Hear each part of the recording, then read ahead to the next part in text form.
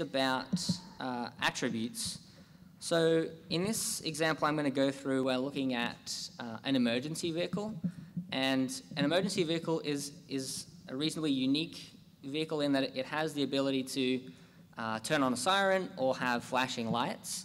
And so for most vehicles we don't care about if they are making noise or if they have lights flashing on their roof, but for an emergency vehicle that's really important because we need to behave differently when they are in this kind of active state.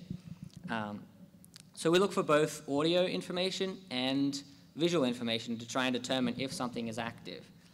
And so in this clip we have some audio information up the top, and if you squint your ears a little bit you can hear the emergency vehicle coming. Down the bottom left here we have probability of a siren being active, which is almost at 100%. It's getting quite loud.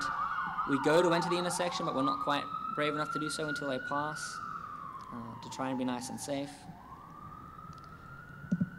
And then you'll notice this graph here is also highlighting the relative motion of the object as well. So as the vehicle is oncoming, we can track that it's coming towards us, and then once it passes, we can see that it moves into a receding state, and we're able to then follow behind that object once it's safe to go.